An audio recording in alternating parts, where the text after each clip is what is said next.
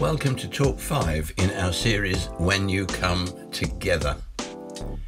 In this series, we're looking at what we should expect in our meetings as we gather together to worship the Lord. We've suggested that in 1 Corinthians 14:26, we have a clear indication about this. And we've noted, among other things, that the importance of congregational participation and variety of manifestation, including supernatural gifts like speaking in tongues and interpretation. We've examined the supernatural gifts in 1 Corinthians 12:8-11 and noted our total dependence on the Holy Spirit if these gifts are to be in operation in our meetings.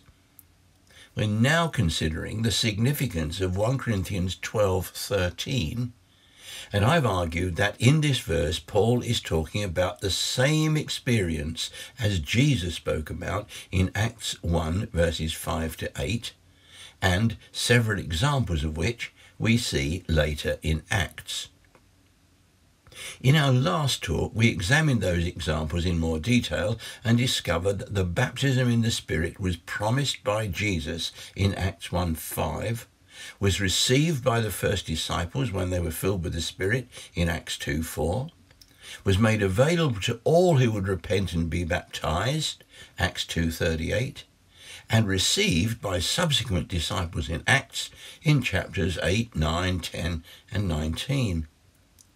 We saw that the baptism in the Spirit is not the same as the Spirit's work in salvation or sanctification, but is an endowment with power for service accompanied by miraculous manifestations, including speaking in tongues. Today, we'll be considering how all this applies to what Paul says in 1 Corinthians 12:13. And perhaps the first thing to say is that because the baptism in the Spirit was so vital to the experience of the early church, it's unthinkable that Paul could have a radically different understanding of what it means to be baptized in the Spirit from what we've discovered in Acts. So what we've learned from Acts must inform our understanding of what Paul means in 1 Corinthians 12:13, when, following my translation, he says that we were all baptized in the Spirit for the benefit of the one body.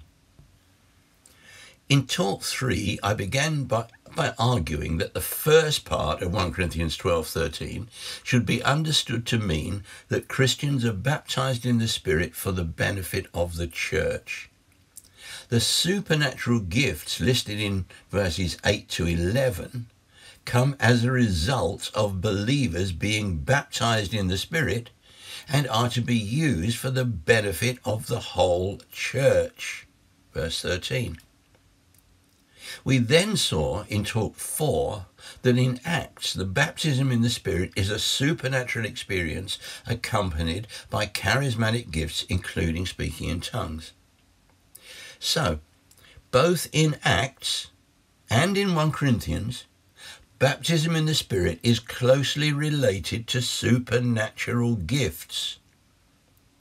But in Acts, the emphasis is on evangelism, while in Corinthians, it's on the edification of the church.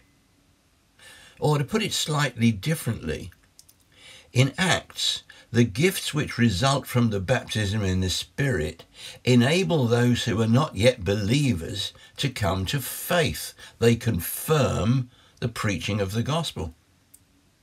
While in Corinthians, those same gifts edify those who are already believers and strengthen their faith. I see then no disharmony between Acts and 1 Corinthians 12:13, as some people seem to, with regard to the baptism in the Spirit.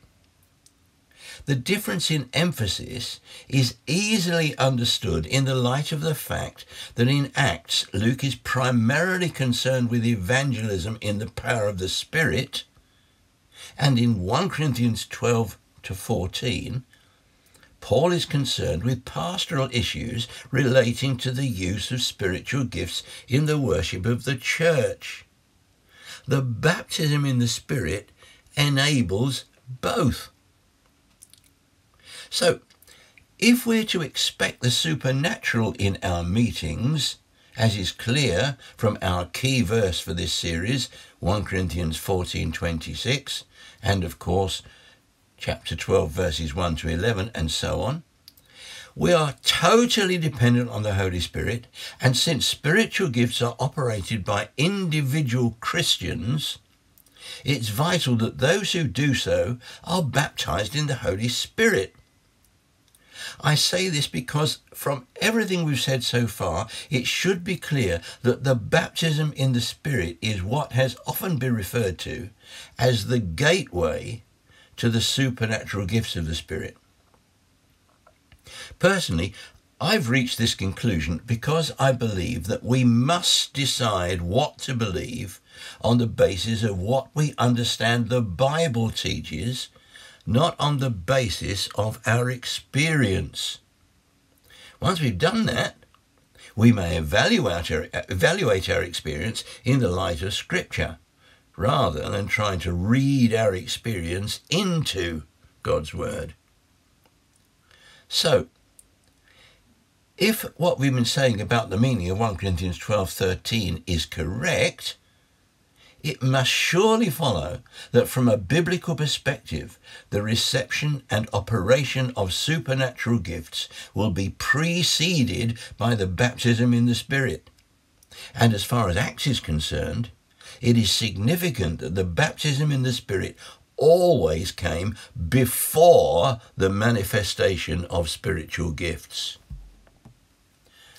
The first disciples did not begin to speak in tongues until they were first filled with the Spirit at Pentecost, Acts 2:4.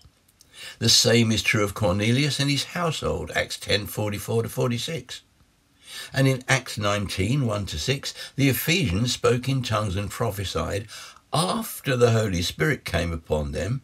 Indeed, the fact that people were usually baptized in the Spirit on the day that they were saved suggests that the manifestation of supernatural gifts, spiritual gifts, before being baptized in the Spirit would have been unlikely, if not impossible.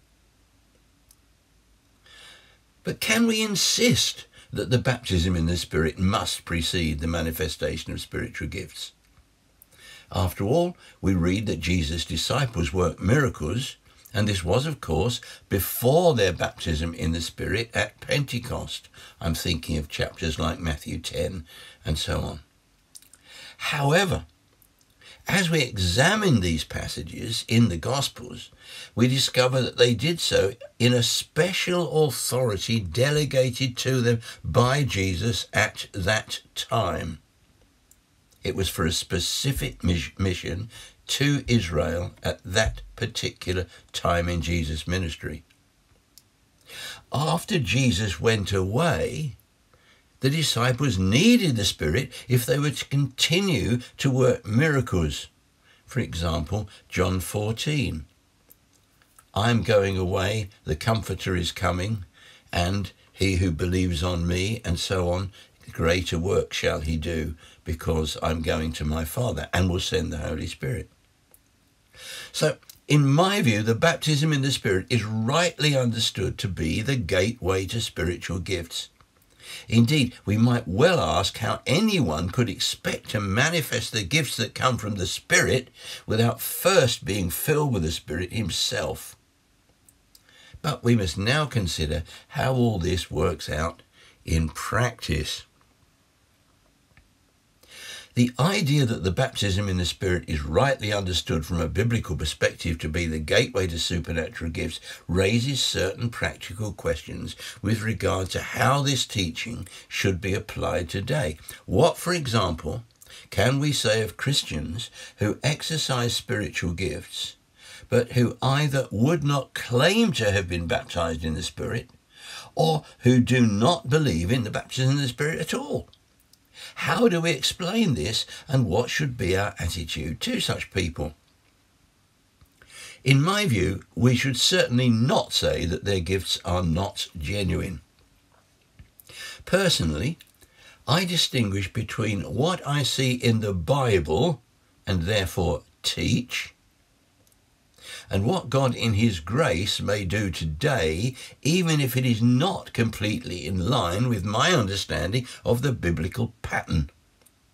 It seems to me that God is far more willing to give than we are to receive. He's longing to lavish his gifts upon his people, if only we would desire them more. This means that he's pleased when any of his children seek after any spiritual gift, whether or not they've come to understand or believe in the baptism in the Holy Spirit.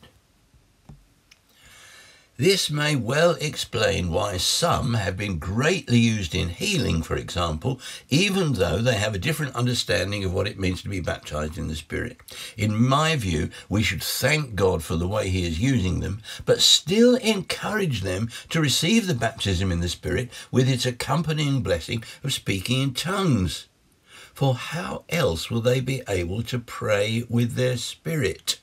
Remember 1 Corinthians 14:14?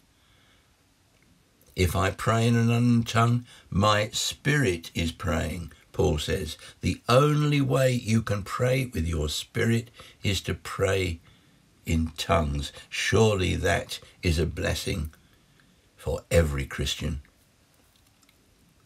But instead of looking at the experience of others, we would do better to consider our own. If we have been baptized in the Spirit, we should press on to the gifts by eagerly desiring them and praying for them. And if we've not yet received the baptism in the Spirit, we should ask God to fill us today.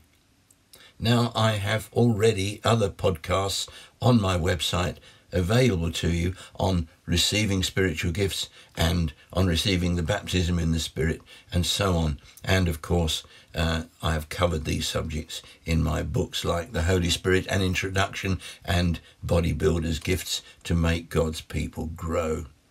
So if we've not yet received the baptism in the Spirit, we should ask God to fill us today.